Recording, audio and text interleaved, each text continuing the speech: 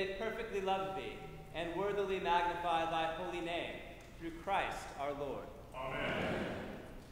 Hear what our Lord Jesus Christ said. Thou shalt love the Lord thy God with all thy heart, and with all thy soul, and with all thy mind. This is the first and great commandment. And the second is like unto it. Thou shalt love thy neighbor as thyself. On these two commandments hang all the law and the prophets.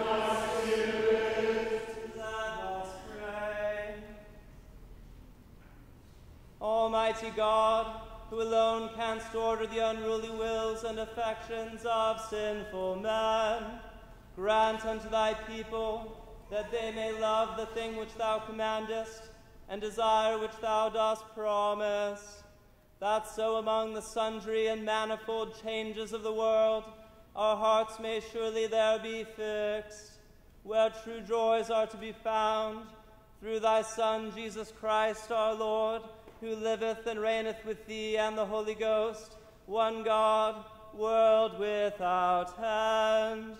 Amen.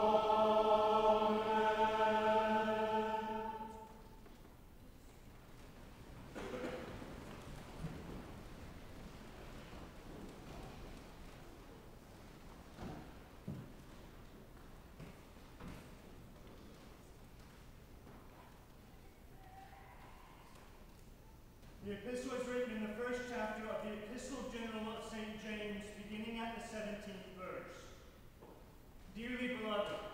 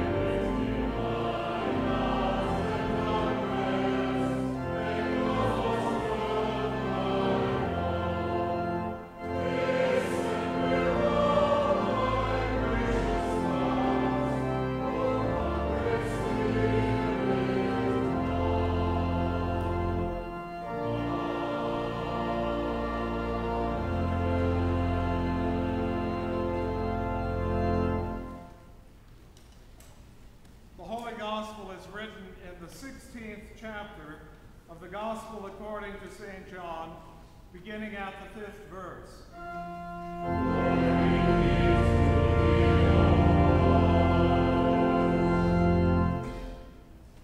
Jesus said unto his disciples, Now I go my way to him that sent me, and none of you asketh me, Whither goest thou? But because I have said these things unto you, sorrow hath filled your heart. Nevertheless, I tell you the truth. It is expedient for you that I go away. For if I go not away, the Comforter will not come unto you.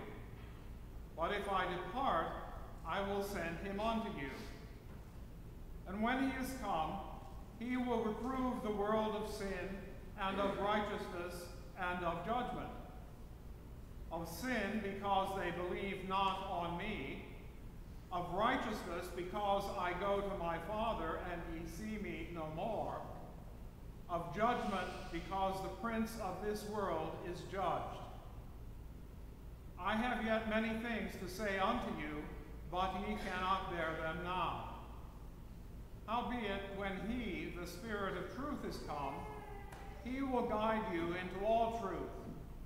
For he shall not speak of himself, but whatsoever he shall hear, that shall he speak.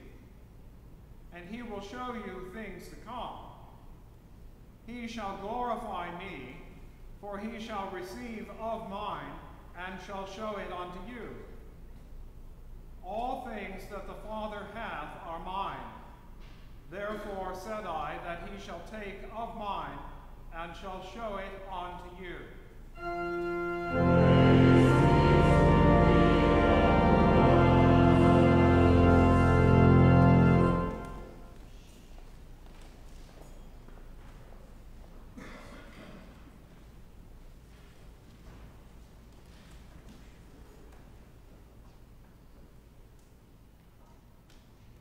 I believe in one God, the Father Almighty, maker of heaven and earth, and of all things visible and invisible, and in one Lord Jesus Christ, the only begotten Son of God, begotten of his Father before all worlds, God of God, light of light, very God of very God, begotten, not made, being of one substance with the Father, by whom all things were made, who for us men and for our salvation came down from heaven, and was incarnate by the Holy Ghost of the Virgin Mary, and was made man, and was crucified also for us under Pontius Pilate.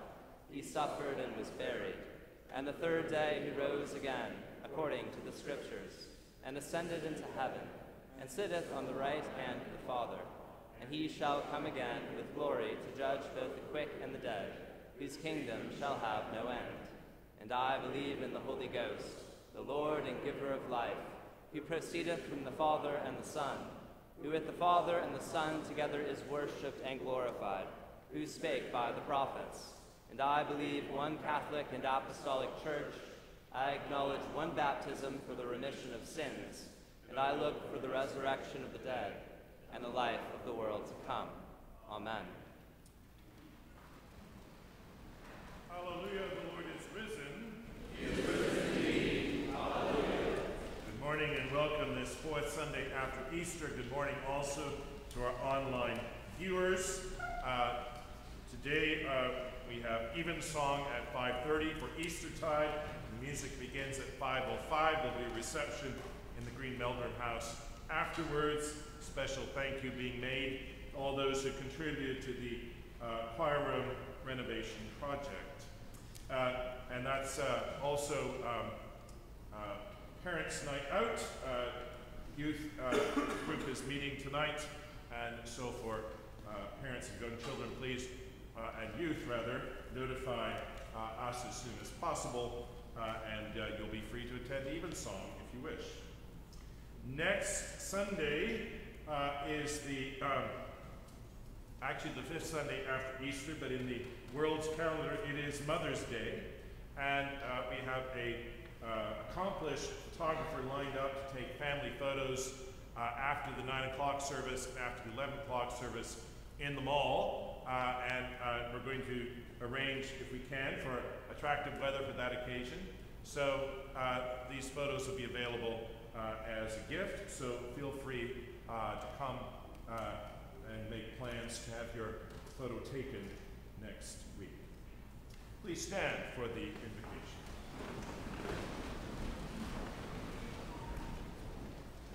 At the Last Supper, Jesus said unto his disciples, "Nevertheless, I tell you the truth, it is expedient for you that I go away, for if I go not away, the Comforter will not come unto you, but if I depart, I will send him unto you."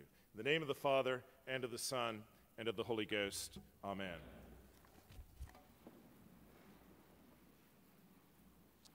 So immense, so amazing are the implications of Jesus going from the world to the Father by the cross, by the resurrection, by the ascension, that we take multiple weeks of the church's year just to get our minds around them.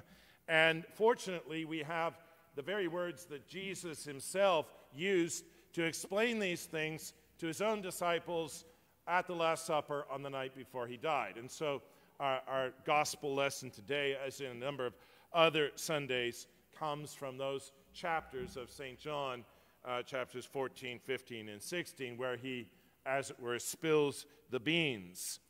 Now, the disciples, as you can imagine, were enormously upset to learn that Jesus was about to leave them.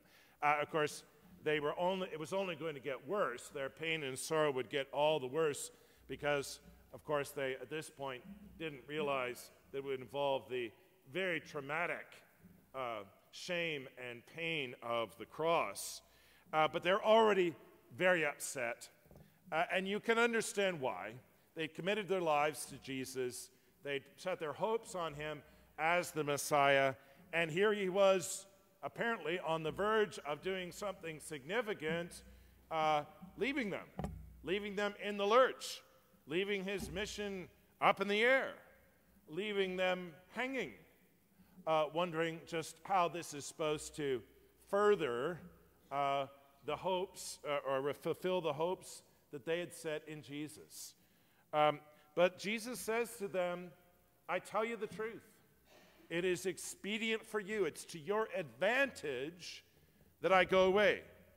Paradoxical as that may seem, it is to your advantage I go away. For if I go not away, the Comforter, the word is paraclete, but it's translated here in this version as comforter. The paraclete or comforter will not come unto you, but if I depart, I will send him unto you.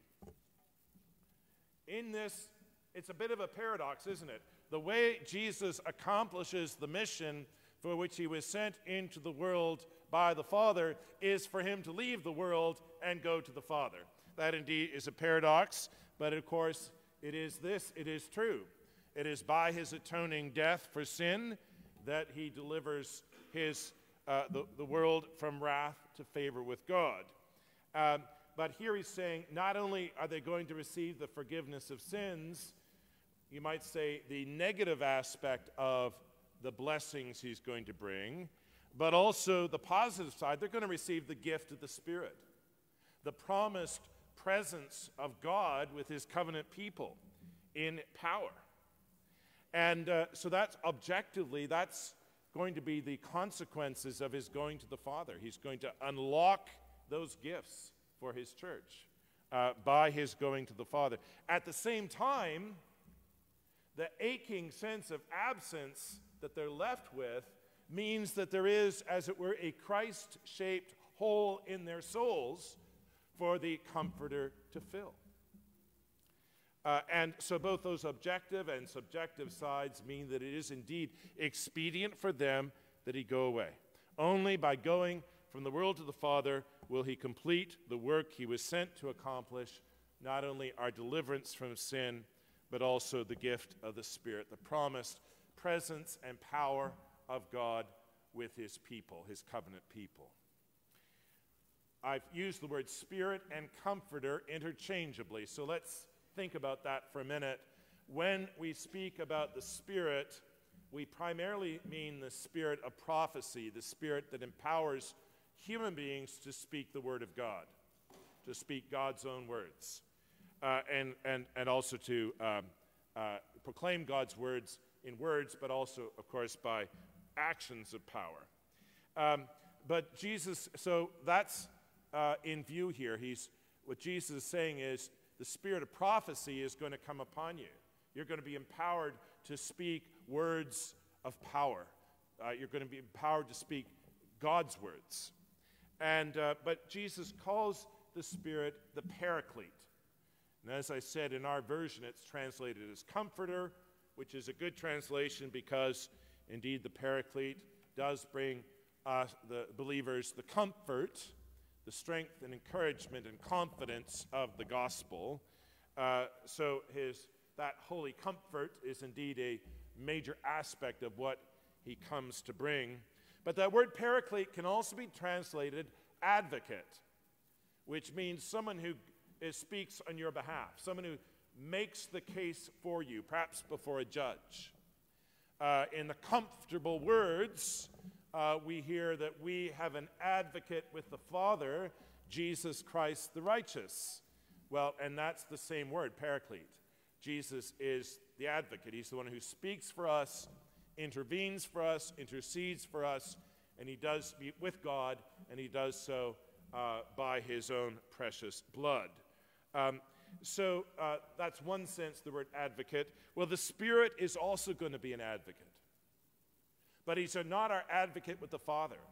Jesus is our advocate with the Father, and his intercession on our behalf is more than adequate. We don't need other intercessors, other advocates, other mediators.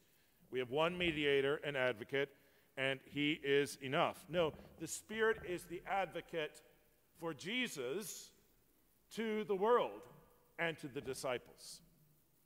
So if the disciples need Jesus to advocate for them to the Father, Jesus needs someone to advocate for him to the world and to his disciples, someone to be, as it were, a mediator between Jesus and his church, Jesus and the world. And so we put those things together and we say, so in and through the inspired, empowered, Spirit-empowered witness and preaching of the gospel by the disciples, the Spirit himself will be acting and speaking.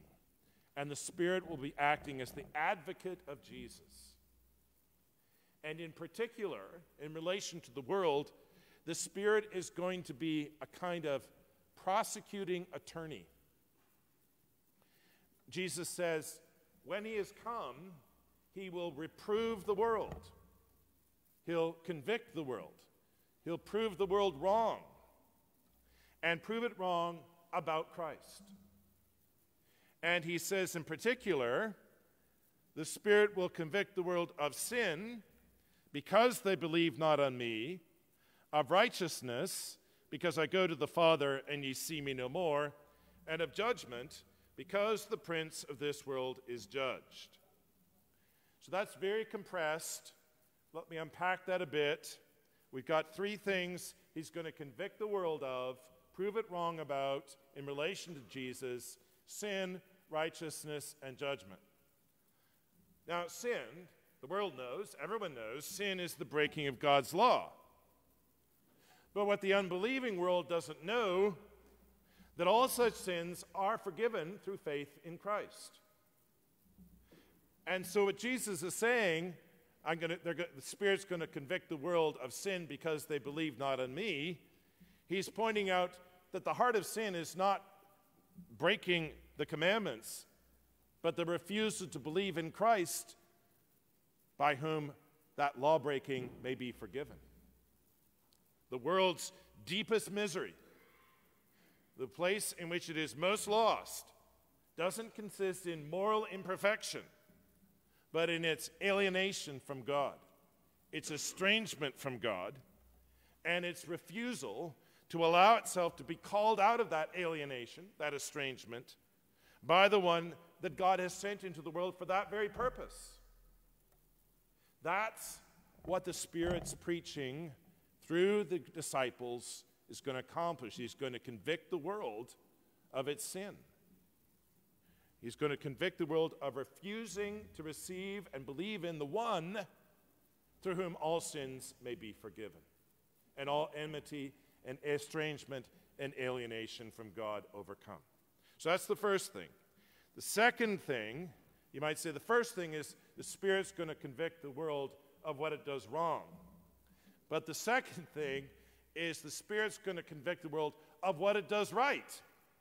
The Spirit is going to convict the world of righteousness. And you think, how can I be convicted as wrong for doing something right?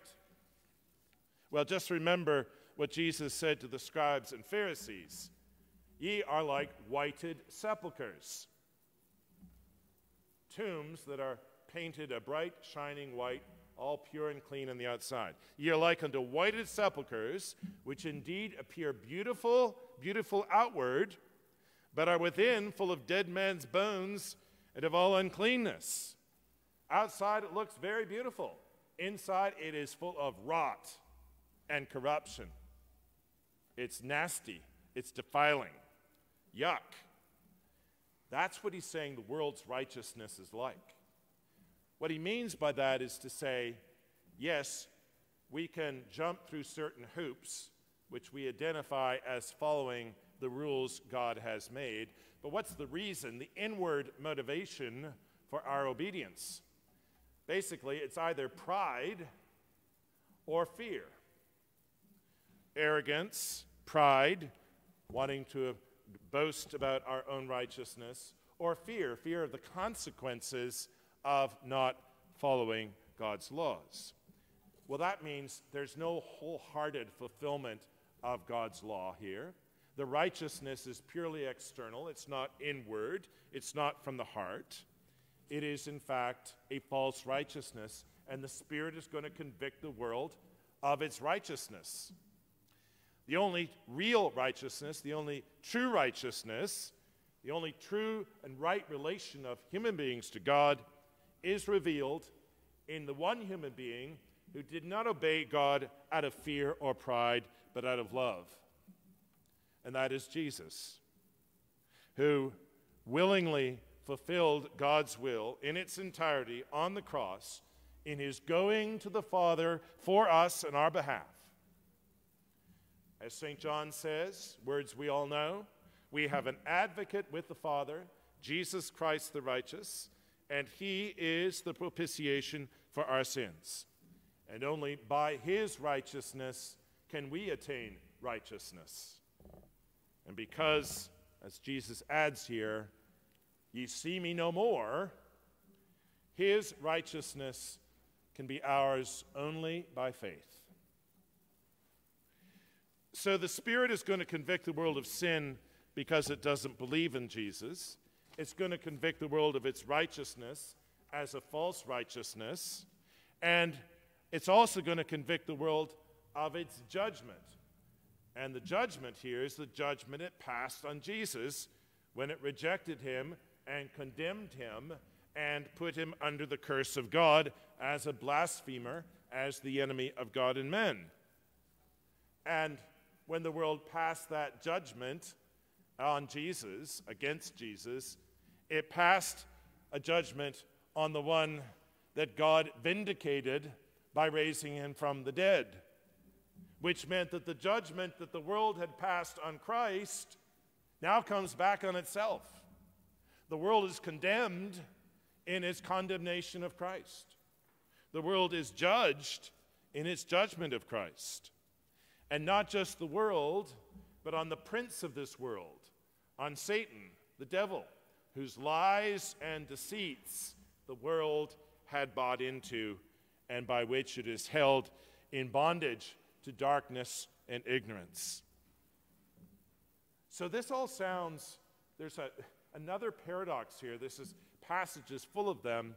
Here it is, the Spirit is doing this work as a prosecuting attorney.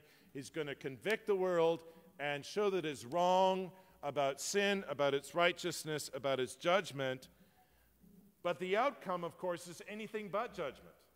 The outcome is anything but condemnation. It's actually the reverse. You know, the moment you see you've been deceived by the lies and deceits of Satan, that's the moment when Satan has lost his power over you. That's the moment when you're set free. The moment when you realize that your righteousness is just a whited sepulcher full of corruption and rot is the moment you say, well, I can't put my trust in my own righteousness. Whose righteousness will I put my trust in? And the moment you're convicted of sin because you don't believe in Jesus, well, that's the moment where the lights have finally come on. Those are the moments where salvation breaks through. The Spirit is going to act as a prosecuting attorney on the world, unbelieving world, not to condemn the world, but to save the world. So the Spirit, you might say, is going to condemn us, is going to convict us precisely in order that it may comfort us. And comfort us as we can be comforted only by the grace of our Lord Jesus Christ. But until the world is delivered from blindness and ignorance, that cannot happen. Only when the Spirit has done its convicting work can we be delivered from blindness and ignorance and turn to the Lord in repentance and faith and find in Him a salvation that covers all our sins and brings us all the way to God. If you know our liturgy, you'll recognize that our liturgy is designed as an instrument for the Spirit to accomplish precisely this work. Because our liturgy alerts us to our sin. Our liturgy alerts us to our guilt. Our liturgy alerts us to our need for a righteousness that's not our own. Our liturgy celebrates the judgment that is passed on the prince of this world. The judgment that is passed in favor of the crucified Messiah. And if you're paying attention, this liturgy not only alerts you to your need, it also alerts you to the grace that supplies your need in the one who is crucified and risen for us. And our liturgy supplies us with a way to repent and believe in accord with that teaching. At the center of the Spirit's witness is not about, you might say, what rules we have broken. At the center of the Spirit's witness is Christ, the person of Christ, the work of Christ, and what God is doing and has done and will do in him. When the Spirit of truth is come, Jesus says, he will guide you into all truth. And then he explains what he means by that. He says, he shall glorify me, for he shall receive of mine and shall show it unto you. All things that the Father hath are mine, therefore said I, that he shall take of mine and shall show it unto you. Everything that God has revealed, the truth he's revealed by his Son, and that revelation of the truth in his Son, who is the Word of God, is what the Spirit is going to communicate to us, make us capable of receiving. And everything that the Father has accomplished in his Son for our redemption, that the doing of his goodwill for our salvation, the Spirit in turn is going to impart and communicate and transmit to us who repent and believe in him. The Spirit is not about inventing new truths or inventing new gospels, right? So in the Roman Catholic tradition, you've got a strong view that the Spirit's work actually is precisely to do that, to add additional truths to the truths that were known to the apostles and written in the New Testament. And the liberal church does the same thing. It says, well, the Bible says this, but the Spirit is leading us into new truth. That's not what Jesus says. Jesus says that everything the Father, all the truth the Father's revealed and has given to me is to be revealed to the world, is already given and is now to be revealed by the Spirit. And so the work of the Spirit is not to invent new truths or new religions or new gospels, but to open our eyes more fully to the wonder, the majesty, the beauty, and the greatness of what God has already accomplished for us in Christ. That's what it means when it says, he shall glorify me. He's going to exhibit, reveal in its fullness the greatness of the glory of Christ as Savior and Lord. So, in one sense, this gospel lesson speaks about the Spirit's ministry to the unbelieving world and how the unbelieving world can be brought to repentance and faith and no longer be the unbelieving world but be disciples. But this gospel lesson also speaks about what the Spirit does for the disciples. Because if you've already received the Word of God and been reborn of God, St. James tells us in the epistle lesson, you still have, there's still an imperative for you to receive with meekness the engrafted Word, which is able to save your souls. And the point here is that we're being guided into all truth. We're being led more fully, deeply, clearly into the fullness of the truth that has been revealed by God in His Son. And it is as we come to share more fully and deeply in that truth, as we come to share consciously and willingly in the truth of God's goodwill towards men, if, as we do what our collect today talks about, loving what God commands and desiring what God promises, as we consciously and willingly embrace His will for us, so His will comes to fruition and fulfillment in us. We are made, as St. James says, a kind of first fruits of the creation, which is to say, in us, God's good purposes for the whole creation are coming to fulfillment in us. In and through us, the whole creation is finding its destiny, which is nothing else than worshiping, knowing, and loving God, glorifying God, and enjoying His infinite goodness forever. That's why it is indeed most expedient for us that Christ goes away. For if I go not away, the Comforter will not come unto you, but if I depart, I will send him unto you, and in the coming of the Comforter is the work of Christ accomplished for us, now to be accomplished in us, for which we give most hearty thanks. Amen.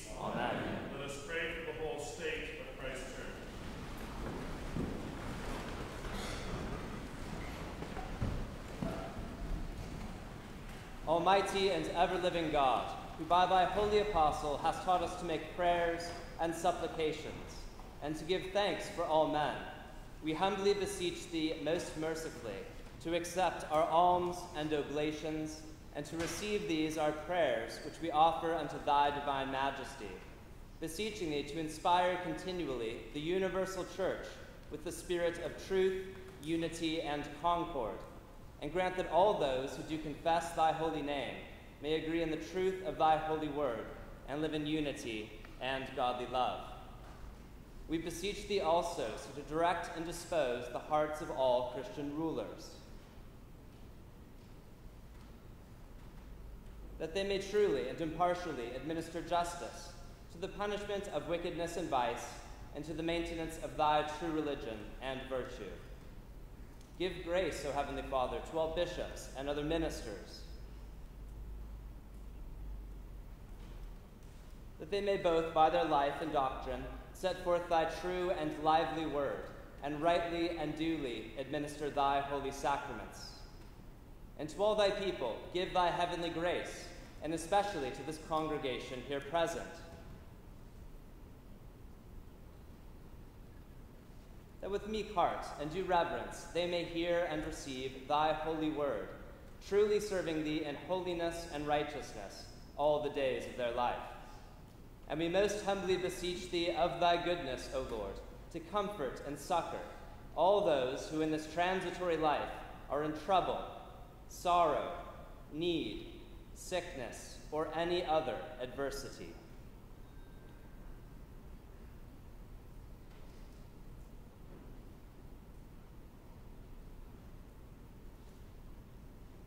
And we also bless thy holy name for all thy servants departed this life in thy faith and fear.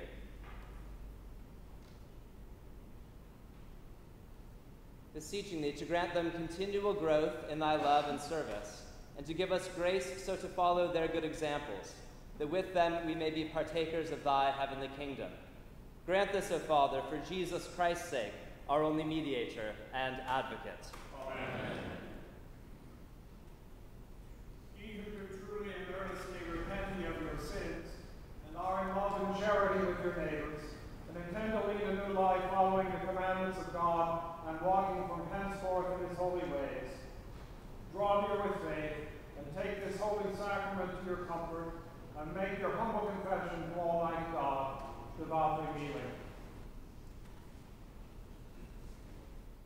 Almighty God, Father of our Lord Jesus Christ, maker of all things, judge of all men, we acknowledge and bewail our manifold sins and wickedness, which we from time to time most grievously have committed, by thought, word, and deed, against thy divine majesty, provoking most justly thy wrath and indignation against us.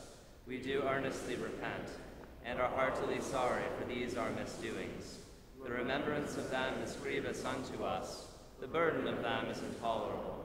Have mercy upon us. Have mercy upon us, most merciful Father. For thy Son, our Lord Jesus Christ's sake, forgive us all that is past, and grant that we may ever hereafter serve and please thee in newness of life, to the honor and glory of thy name, through Jesus Christ our Lord. Amen. Almighty God, our heavenly Father, who of his great mercy hath promised forgiveness of sins to all those who with hearty repentance and true faith turn unto him, have mercy upon you, pardon and deliver you from all your sins, confirm and strengthen you in all goodness, and bring you to everlasting life, through Jesus Christ our Lord. Amen. Hear what comfortable words our Savior Christ saith unto all who truly turn to him. Come unto me, all ye that travail and are heavy laden, and I will refresh you. So God loved the world, that he gave his only begotten Son, to the end that all that believe in him should not perish, but have everlasting life. Here also what St. Paul said, this is a true saying, and worthy of all men to be received, that Christ Jesus came into the world to save sinners. Here also what St. John said, if any man sin, we have an advocate with the Father, Jesus Christ the righteous, and he is the propitiation for our sins.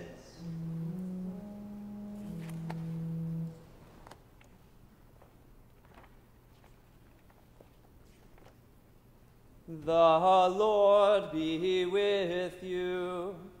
And with thy spirit. Lift up your hearts. We lift them up unto the Lord. Let us give thanks unto our Lord God. It is